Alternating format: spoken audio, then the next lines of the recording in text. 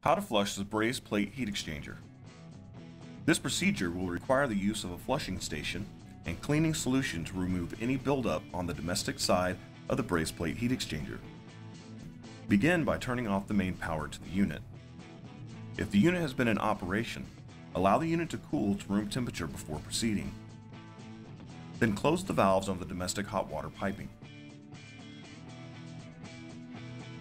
Connect the hoses from the pumping station to the inlet and outlet flush valves.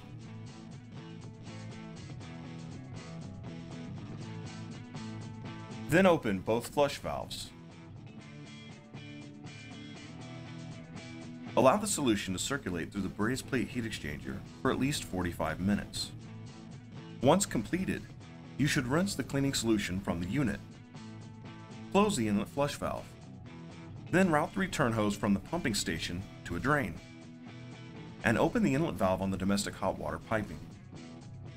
Allow water to flow through the brazed plate heat exchanger for at least 5 minutes.